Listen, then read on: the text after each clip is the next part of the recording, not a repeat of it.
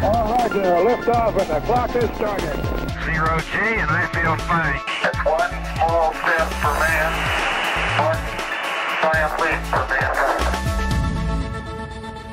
When President Obama was coming to the Space Center, I was selected to be one of the 2 people that gave him a briefing on the orbiter.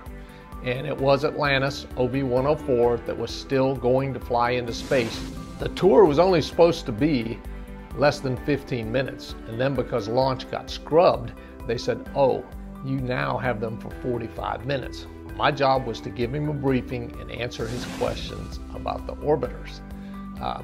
As a matter of fact, the chief of the astronaut corps was the other person that was with me to brief him in that, and she had commented that there were things about the OPF that she did not know. It wasn't part of her job as an astronaut to know, so she said, if she says something wrong, would I please correct her?